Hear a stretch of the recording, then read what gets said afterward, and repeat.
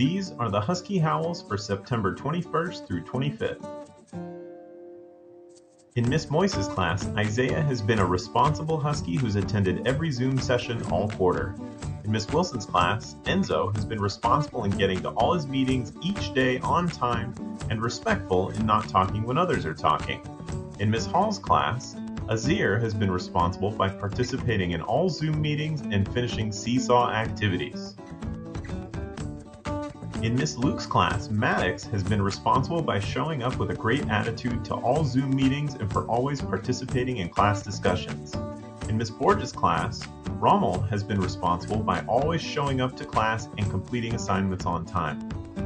In Miss Souza's class, Daisy has been responsible by always putting forth her best effort, attending all Zooms and completing all assignments.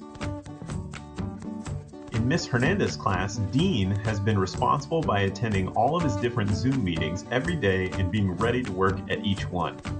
In Miss Litz's class, Jack has been responsible by attending all Zoom classes, completing assignments, and working all the required daily minutes in Dreambox, Read 180, and Mayan.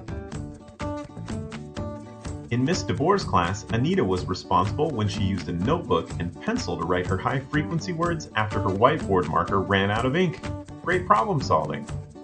In Miss Parati's class, Nalay has been responsible by participating in all Google Meets and working hard on all her classwork. In Miss Reyes' class, Angelica has been responsible by always staying on task and completing her assignments. In Miss Barber's class, Adrian has been responsible by attending all Zoom sessions and completing his seesaw activities.